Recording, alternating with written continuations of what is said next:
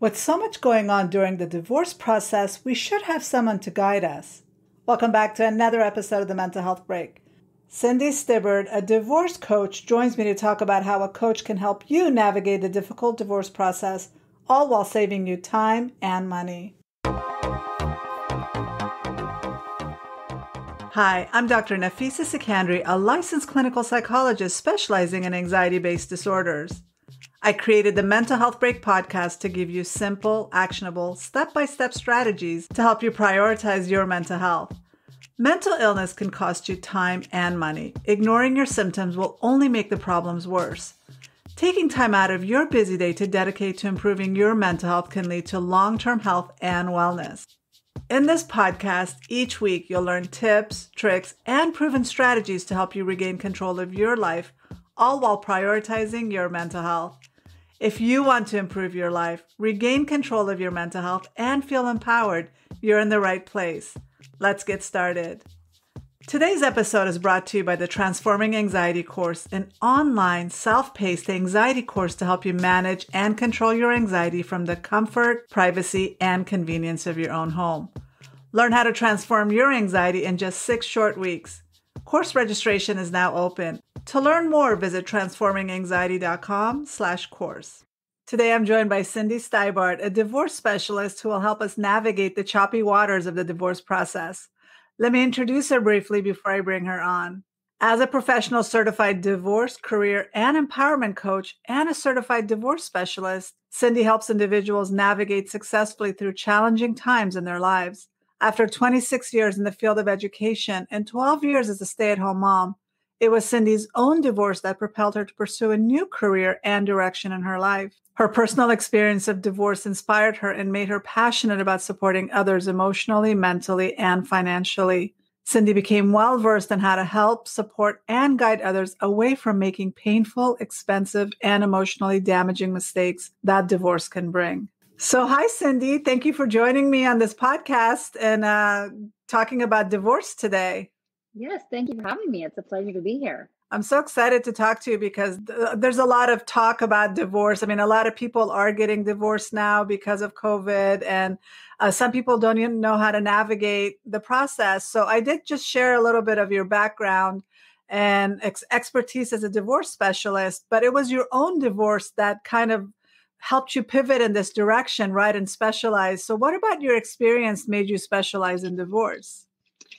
I think that divorce is such a socially stigmatized experience, and it's ironic that way, considering that 45% of all first marriages, and then 62 some odd percent and 70 into the 70s for second and third marriages, that we don't handle this better as society. You know, we typically first run to get a lawyer, both sides lawyer up, and all of a sudden we're going down this traditional adversarial path that is so antiquated, and that really puts a lot of emotional pressure and strife and financial devastation on the couple and the family as a whole. So when I first went through my divorce and left my husband, that was the path that we took. We initially first, lawyered up, and then we weren't speaking to each other. And every letter and phone call and email to lawyers cost hundreds of dollars. And I had to liquidate some investment funds in order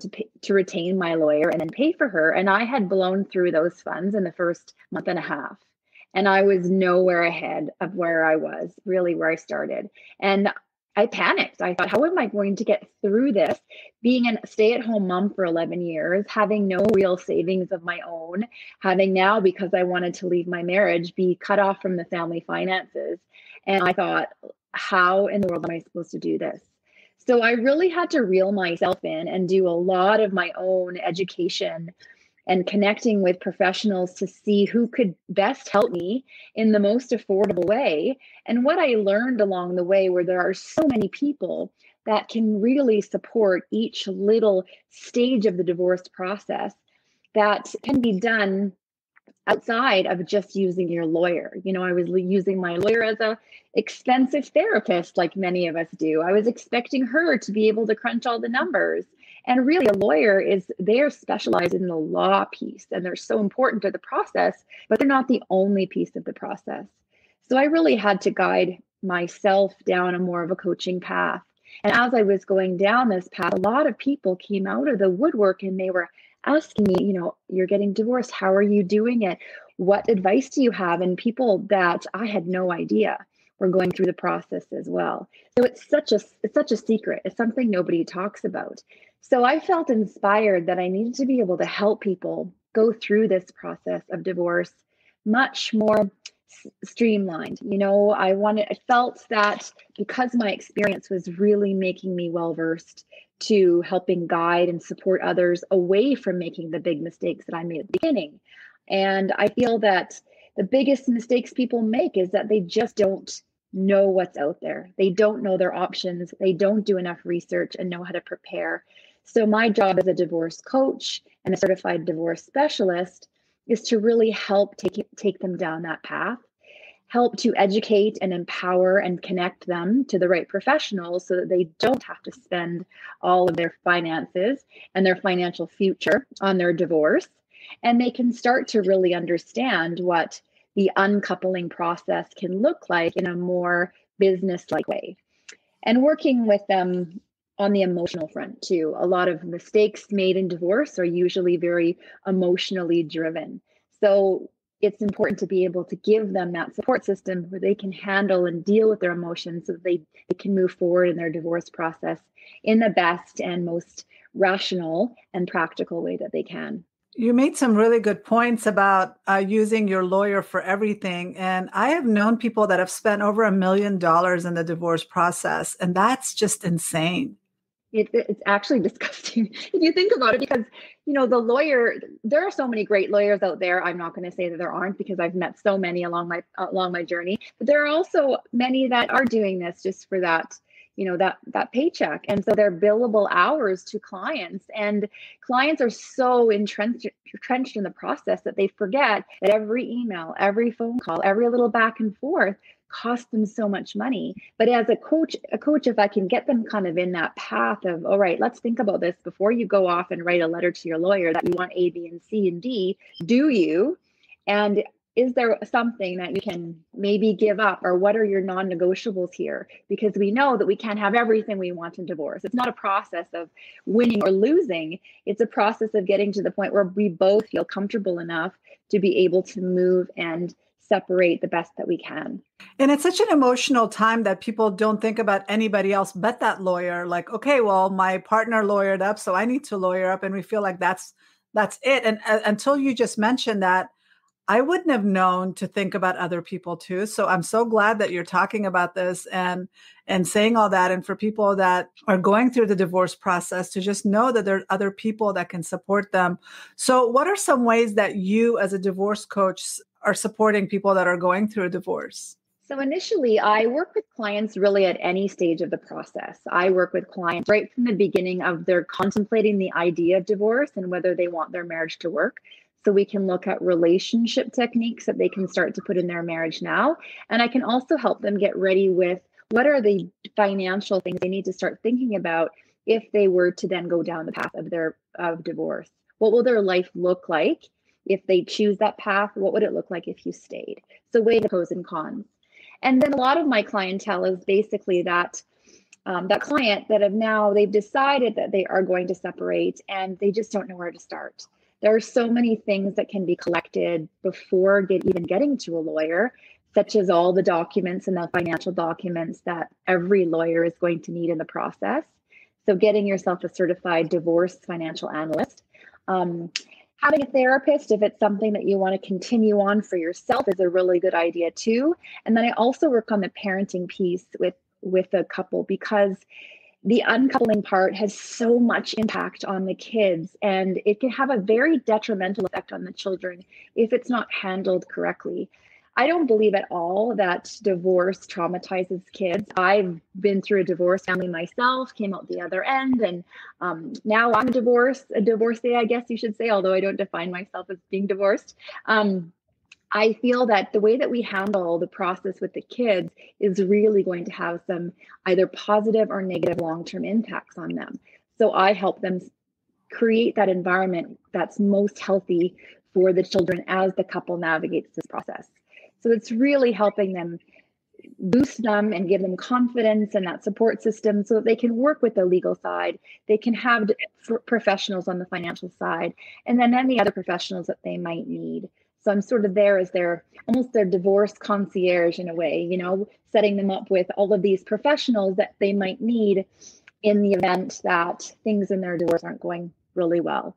Like another example would be finding a forensic accountant because they believe that all the finances are not being disclosed on one side. So we would go into that depth and figure out who would be the best professional to bring in that situation. Or a parenting expert who really wants to work with the parents in terms of how they can create two cohesive homes. So there's a lot to think about in divorce, and we're not expected to know it all ourselves, especially when we've never been down that path. But when we know better, then we do better. And so my job is to really make that clear for people and to know that there is so much support out there that we can change the experience of divorce. Yeah, you said divorce concierge, but I just had this image of you holding their hand and guiding them to all the directions that they need to go to get the help that they need. And it makes such a difference to just have somebody in your corner when you're in this emotional state, right? It really, really does. And I feel that everyone who goes down this path feels alone. They don't know who to turn to. Family and friends are great, but oftentimes they're super biased depending on if they're on your side or your spouse's side. And sometimes we don't get the best advice from those people, especially when they aren't able to be objective. So it's super important to be able to have someone like a coach on your side who's going to say, hey, is there another way that we can look at this? Or have you thought of this? And then going right down into the divorce settlement and making sure, have you dotted all your I's? Have you crossed all your T's? Are you sure that this is how you want this settlement to look? Because let's think about 5 years from now. How do you want your kids' schedule to look like? Or how do you want how holidays and activities and whatever that is to look like later? Because these things are binding once you put them into a final agreement. And sometimes just because you haven't thought of it, you don't put it in there. So I like to say that I try to make the invisible visible for my clients so that they can think about all the different aspects. And I know that a lot of people aren't thinking about any of those things you just mentioned. They just want to finish it up and make it as amicable as possible. But I also have a lot of patients. First of all, they have a lot of shame through the divorce. And so they don't reach out because of that shame. They don't want to talk about it to too many people. But also, some of my patients are going through a divorce with a narcissistic partner, which just being with a narcissist in general can be a really difficult relationship. But the personality type ends up making the divorce process hell on the person that's going through the divorce, but also on the kids. So do you work with partners of narcissists, and how do you help them navigate through that process? Because I know that there are, the narcissists can be very charming and can manipulate the lawyer, manipulate the judge. Is there a way that you help people that are going through that kind of a relationship? Yes, I think that's very common. Whether someone's actually diagnosed with narcissism, that's a whole nother thing. A diagnosis is actually quite rare, but we tend to put a lot of labeling on narcissists when they are very difficult. But it doesn't say that it's not existing for those people, because the narcissist is not going to likely know and that they are having trouble and want to be diagnosed. So how I navigate this is I really focus on my client and my client's reactions only, because the only way that we can move through this that's best for the client is to control our behavior on this side of the street. We cannot control that narcissist behavior. We cannot control anything on that side of the street. So how we respond to it, how we really think through our communications, because how their patterns as a couple have been built over the years when you're married to a narcissist can really be a default pattern that isn't working for them. So I like to bring in some different techniques and different ways of communicating where they can set some boundaries and they don't have to bring in their emotions. So sometimes I even help ghostwrite emails and communications from my clients back and forth, because it's far too triggering for them to be able to remove themselves from that emotional trauma of a narcissist on the other side. So helping just sort of streamline that communication so that we can deflate it and it doesn't cause further enrage. And also by just trying to be as open and as accountable for our side as possible. I don't think that we can control the other side, but it is a very difficult process. So knowing the types of lawyers that side might choose, and making sure that, if your side is lawyering up hard, then maybe on this side we aren't going down that collaborative route. Maybe mediation might not be an option if the other side is really the type to be digging in their heels and getting the best litigation attorney there is.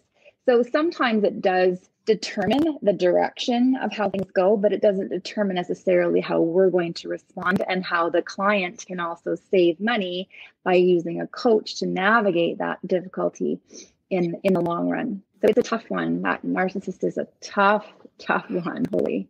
It is. And one of the books that really shed light on this for me is that book, I think it's by Dr. Carol McBride, Will I Ever Be Free of You? And it is all about going through the divorce process with a narcissist, but things that you don't even think about, the fact that they keep you in the court system over and over again, not for the sake of wanting anything, but just to torture you and make you suffer. And then, of course, the kids end up going through that process. And my patient that ended up spending over $1 million was in a divorce with a narcissist. And he just kept dragging her through the court system just because he could, and he had the money, and he knew that was going to hurt her. For those listening that are probably in a situation like that, really educating yourself, getting a coach like Cindy, obviously is definitely helpful, because it is a very difficult process to get through. Going to therapy is really important. So yeah, that just really concerns me. And I think it's great that you are, as a coach, guiding and navigating the system for these partners of narcissists, I guess. Yeah.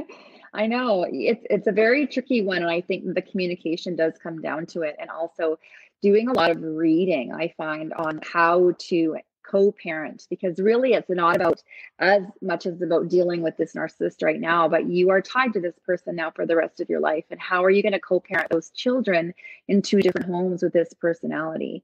And so as much as you think you're never going to get out of this process, this will be over, but your relationship with that person will still continue if there are children. So how do you get through that part? Well, it's gone to the point I've seen so many women struggle and suffer because of this divorce process. So many kids that are struggling with the whole custody issues and the custody battle, not wanting to see the father or the mother. That now I'm like, when people are even starting dating, I'm like, really think about, do you want to be in a divorce battle with this person? Do you want to be stuck with them for the rest of this child's life? Because you need to choose carefully who you have kids with, who you want to commit to, because nobody goes to the altar thinking that they're going to get divorced, right? We all think that we're going to get married, it's going to be forever, it's going to be wonderful, and we're going to get along. But the fact is, like you said, almost 50% of the population is going through a divorce or has gone through a divorce with their first marriage. So that's a high chance that it will lead into a divorce. So being really, really cautious about who they want to partner up with and who they want to have a child with, right? Oh, absolutely. And a lot of times, those personality traits don't come out until you have kids together or until you go through difficult times. So my advice is to never rush into a relationship. Don't just jump in because you're in love in the first year and move in and then start the process. Really take time to be 2 separate individuals. The other thing I find interesting too is when you work on prenuptial agreements prior to marriage. If you were to ask those couples coming in to make those prenups, what are the chances that you think you're going to be divorced? 95% of them say, never. We're never going to be divorced, which is so almost blinding in a way that we need to start thinking about, you know what? I know that you're so in love, but you could. So at that point, it's almost like maybe you're not ready for marriage if you haven't had that realistic conversation of, what if this doesn't work out? Because if it doesn't, what do we have in place for that time? Because of 45% of first marriages, I think it's 62% of second marriages, 73% of third marriages. If these are our statistics that we're working against, I'm not saying don't get married. I'm just saying go in with your eyes open and go in with a plan, knowing that there is a chance that this won't work. We're going to do all that we can. And of course, we want to be together. But if it doesn't, are we ready for that? It's kind of like a retirement savings. We know we put money away for the retirement. Do we want to retire when we're super young? No. We also don't want to be poor when we retire either. So we have to get that sort of plan and practically thinking in place. When my ex-husband asked me, we put a prenup together when we first got together, and I was offended. And I think I was just so naive to think that, it could never happen. When of course it could. It happened to my parents. It happened to his parents. Like, why couldn't it happen to us? So young couples really have that conversation. And really that conversation, it brings you closer together. And if it doesn't, actually, that would be an interesting test. If it's a conversation that is too hard to have because it's going to cause stress and almost push you apart, then maybe this person isn't someone you want to marry, because harder conversations are in the future. Right. And like you said, keeping both feet on the ground and eyes wide open, and knowing what you're getting into and having those hard discussions and conversations. When I was younger, I used to get offended about the idea of a prenuptial agreement. And now I think we all need to have it, because it really does help us navigate whatever's going to happen afterwards, whatever the breakup is, and it protects us and it protects the other partner, and it makes the whole divorce process so much easier. But we think, no, we're going to be in love forever, and this isn't going to break up. So we do get offended, but it's not a personal thing. But also another thing that I'm noticing is a lot of people spend so much time getting educated and trained for the jobs that they're doing, but nobody takes the time to learn how to be in a relationship. They don't learn communication skills. They don't learn what it means to sacrifice or compromise. And when you don't have those skills, of course, a marriage is going to break up. So it's really important. I mean, for the people that you're helping, post-divorce, what do you do? What do you do to avoid this from happening again and not be a statistic of 70, 80% of the chance of you getting divorced again? Right. I think it really does come down to being accountable for your role in a relationship. Marriages don't just break overnight. They erode over time. And what's contributed to this erosion, and sometimes, especially if you're the one that's been left or you're the one that's been betrayed, it's hard to see that you played any role in this. But to really look at yourself, and you don't want to play that victim. You don't want to be in that victim mentality loop of, I had nothing to do with this, and it's all of my ex's fault, and my life is ruined because of someone else. Take your power back. There's so much power in being accountable and making it different. So I use my divorce now as a catalyst for positive change. If I had not gone through it, I would not be looking at myself in a much deeper way. And I would not be changing my patterns so that I'm not bringing up old patterns into my new relationship. And even my relationship with my kids is different, because we start to look at everything and bringing your best self to the process, and just continuing to work on a better version of yourself. And I agree with you. I wish there should be, relationship counseling required before you get married. I've done a lot of training with the John Gottman Institute in Seattle, and done a bunch of those courses, as well as with my kids. And it really comes down to communication styles and how you can really recover from difficult conversations, and allowing yourself to be vulnerable and be heard, and not defensive, and not stonewalling and using the silent treatment. A lot of these come from the patterns of our childhood. How were we raised? What types of attachment styles do we have? So there's so many layers as to why we behave the way we do in relationships.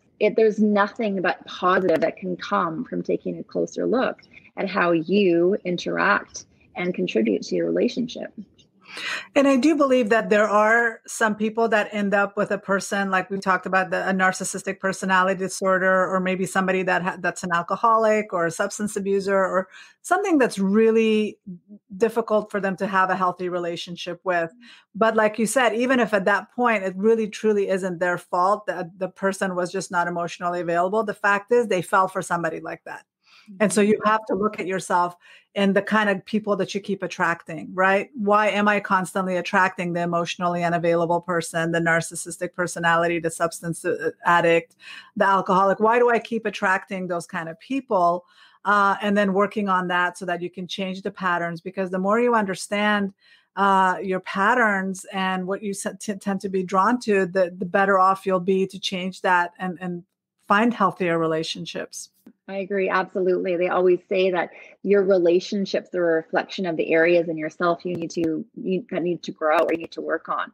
So what is it about that partner that is a reflection of yourself? So Right. it's a deep thinking, but it's definitely possible for everybody. Well, I just like if we want to avoid being another statistic, I mean, even if you had a divorce, how can you move forward and attract healthier relationships and be in a long-term, Mhm. healthy, committed relationship?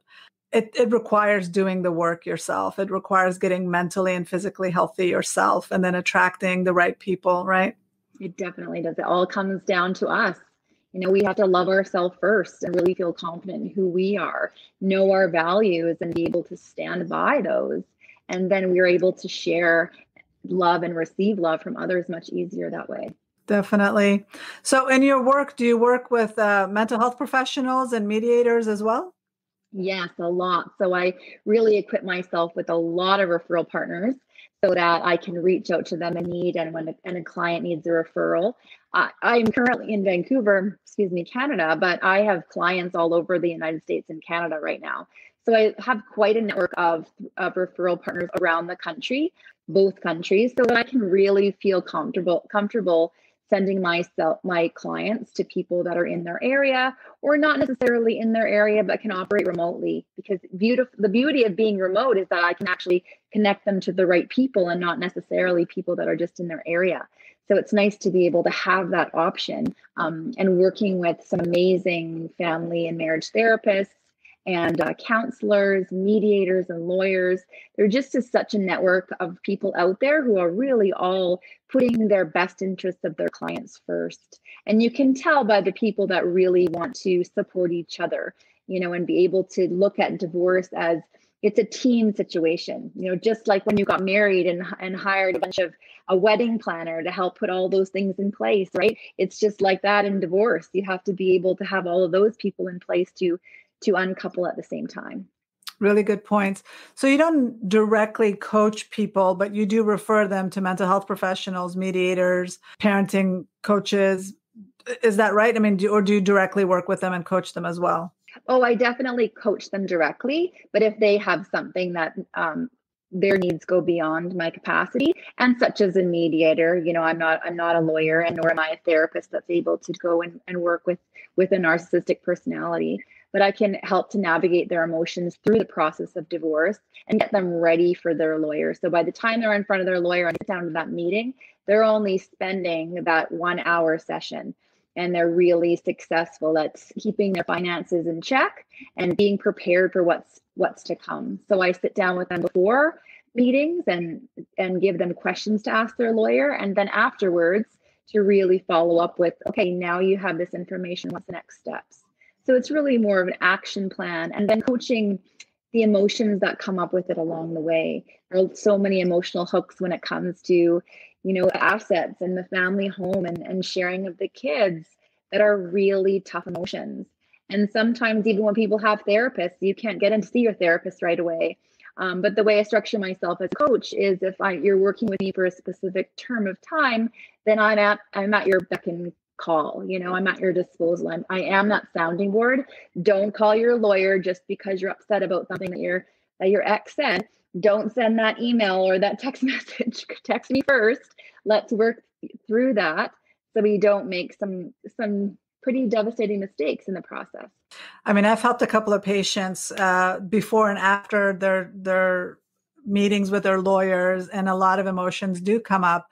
I don't know too much about the whole divorce process, but just even being there for them and helping them deal with their emotions and dealing with what they're going through, I can understand that you're very busy when they hire you because they will need you a lot to talk about things and deal with the emotions that are coming up. Yeah, I really want to be that support for them because I feel like that's what I really needed at the time. So I know what that feels like and I know what they're going through. And if I had someone like that I could just reach out to, I think that I would have felt so much more stronger and empowered and not comfortable, but confident maybe in the process, and much less alone. So that's what I really want to help my clients feel. Because it's a very lonely process when you're going through it. Do you also work with the whole family or just the adults? Typically just the adults. I don't work with the children. And I also work with adults who need to look at getting back into the workforce after divorce. So I am also a career coach, and so quite a few times in my career path that women, specifically because they've been at home with the kids, need to figure out how to go back and get a job because their support isn't going to last forever. Or on the flip side, they've been divorced for a while and now their support is running out and they need to figure out how to support themselves. So it's a terrifying adventure trying to get yourself back in the workforce if you've been out of it for, a few years or even a decade. I was out of the workforce for 11 years and had 2 kids. Like, what was I going to do with myself? And that was terrifying in itself, going back to any type of job, having to write a resume again and cover letters and go to an interview. That was very terrifying. And so what I do is help those clients really reach out, make connections, create that resume again, make a LinkedIn profile, connect them with people in opportunities that really interest them so that they can feel more empowered and guided in the process of getting back in the game, so to speak. Just even the thought of working, but a lot of women that I work with, even when they become widows, right? They've never learned how to balance a checkbook. They've never dealt with the money. They've never saved any money for themselves. They don't even know how they're going to get through. Like you said, you all the money that you had saved, you blew through in a month. Just teaching women to be proactive and have their own money and have their own checking account, their own savings account, even if they're married right now, because we never know what's going to happen. And it's important to be able to learn those skills and implement them, right? Oh, definitely. I say that to a lot of my clients actually just contemplating divorce. Do you have your own credit card? That's one of the first things you need to go do. You need to start building credit on your own. Do you have your own bank accounts? And I'm not saying, you need to hide this from your spouse or anything, but it's really important that you start that process. And so many of us who've been in long-term marriages who weren't the breadwinners and didn't have to worry about the finances, we didn't do that side of it because we were taken care of.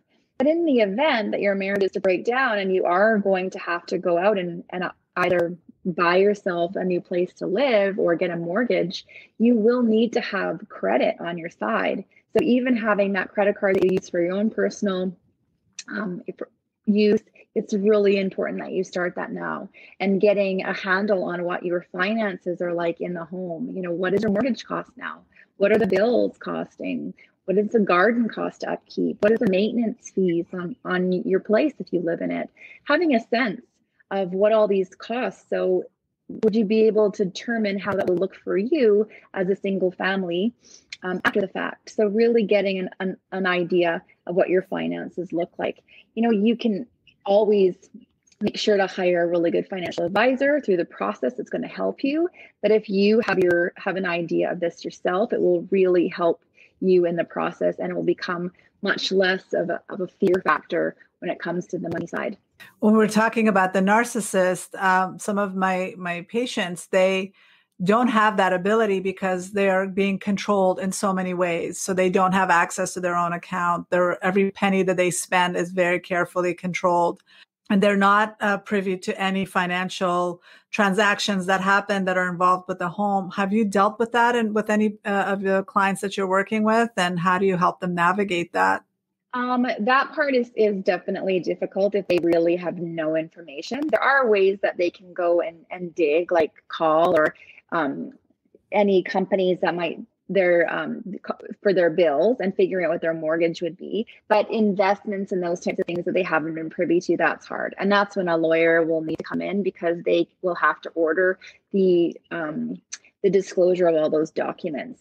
And nothing is keeping a client from going out and opening his or her own bank account or his or her own credit cards just to start that process, because that is really key, to just have those in your own name. In the event that something was to go wrong and you were cut off of finances, at least you were able to build your own credit and have a little bit of that to start. But the rest of it, when it comes to that financial disclosure, if you aren't getting anywhere with knowing any of those documents, that is when a lawyer will have to order that for you.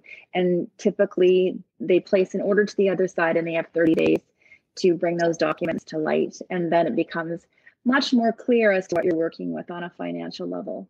It's all those little pieces that we're not thinking about until we're actually going through it, right? I just Definitely. brought it up so in case somebody is in that situation, they can start thinking about how can I save some money, even if I contact my family and let them know that they might need to save some money for me, or let them know what's going on so that in case something happens and you need their support. I actually had a couple of patients like that really had no support, and they were isolated to the point that they Mhm. couldn't reach out to anybody, and there was a lot of shame in those situations. So that's not going to really help you overcome the situation. Just go ahead and get the support, figure out how to save money, and Mhm. hire a really good lawyer that knows what they're doing and a good coach, right? Yeah, and there are divorce lenders out there now that have really come to the surface in the last couple of years because of these situations when people are completely cut off finances.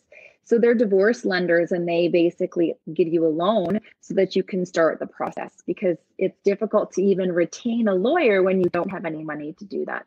And I had to liquidate some of my investments on my own so that I could. But had I not, then there are divorce lenders out there, and I have, those in my referral bank as well, that people who really do not have any money at all, but need to start the process. They lend it to you, and then you do pay it back at the end after your settlement at a low fee. So it's not too bad, but there are options out there. Wow, this is so enlightening for me because it's just things that you don't really think about, like I said, unless you're actually going through it. So, knowing what you know now about everything and all the people that you've helped so far, what would you say to your younger self about marriage and even divorce? Looking back, I would have really done a better job with the prenup and that stage, because I really was so offended in my youth of 21, and not wanting to even look at the end when I feel like I hadn't even started my marriage.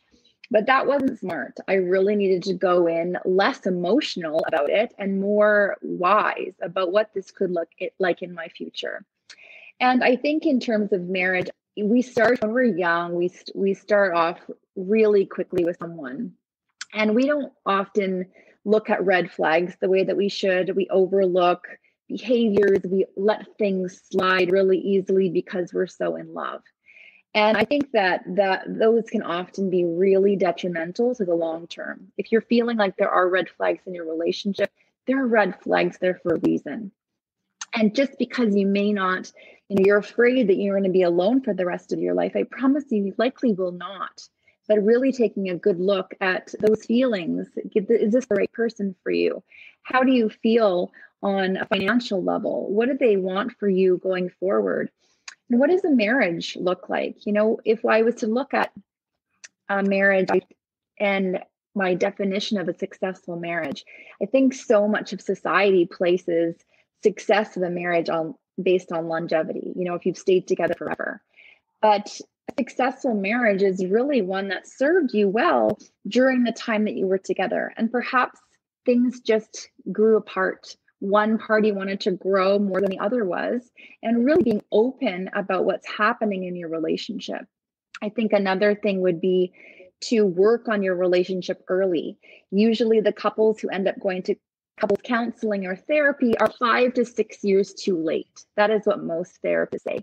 So by the time you've already got there, normally it's really difficult to save. So even if you feel like there aren't any problems in your relationship early on, there's always something to work on. There's always something to discover about each other. And there's always a way to connect on a deeper level. And those ways of connecting will really help the long-term longevity of your relationship. And those are things I wish I would have done. I didn't have a spouse that was very supportive of doing those things, but definitely now as I move forward in my future, those are non-negotiables for sure. Great advice. Yeah, I mean, I think we all would do things differently looking back on the things that we've learned, and but you can apply all of that to your future relationships. Absolutely. It's another chance, right? To just do better. Right. Right. So, where can people find you and connect with you and either hire you or continue this conversation with you? Yeah, absolutely. I have a website called Divorce Redefined. It's www.divorceredefined.ca. or you can email me at info@divorceredefined.com. I'm also on Instagram. My handle is @divorceredefined. Cindy Stibbard coaching @gmail.com.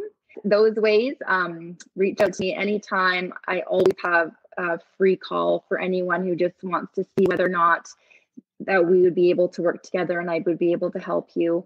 So there's no obligation on that first call. And I do offer a variety of different packages because everyone comes in this process at different stages and have different needs. So super customizable and super flexible based on everyone's needs. It's really about helping you through this really momentous time. I'm so glad somebody like you exists and that you're helping people navigate that process, because it can be very an intimidating and scary process. And it's great that you're helping these people navigate and come out the other end stronger and better and more empowered. So thank you so much for having this conversation. I've learned so much about just how to help my own patients going through this process, and the resources available. So I would recommend anybody that's going through the divorce or needing some help or even wanting to talk more to contact you and learn more about your practice and what you have to offer. Thank you. I really appreciate that. And I appreciate you helping to increase awareness of what divorce coaches can do. And the more we talk about divorce, the less stigmatized it becomes. So I love that we've even had this conversation today. Thank you. Well, if we're doing 50%, close to 50%, 1 out of 2 people is going to get divorced in the coming years. So Exactly. it could be any of us. And so it's important to empower ourselves and learn as much as we can. So thank you so much for having this conversation. Thank you too. With divorce impacting close to 50% of married couples, it's time to reduce the stigma and normalize getting support during this difficult time. During the interview, I talked about the difficulties of going through a divorce with a narcissistic partner. If you believe you're dealing with narcissism in your relationship, I highly recommend the book Will I Ever Be Free of You by Dr. Carol McBride. I'll have the link in the show notes. To get that link and learn more about Cindy, visit transforminganxiety.com/28. When you're there, go ahead and leave me a comment and let me know your thoughts about this episode. If you haven't already, you can show support for the Mental Health Break podcast by subscribing wherever you're tuning in from today. We have some great interviews lined up, and you don't want to miss a single episode. Subscribe today to get notified when new episodes drop. I can't wait to see you here next week. Same time, same place. Bye for now.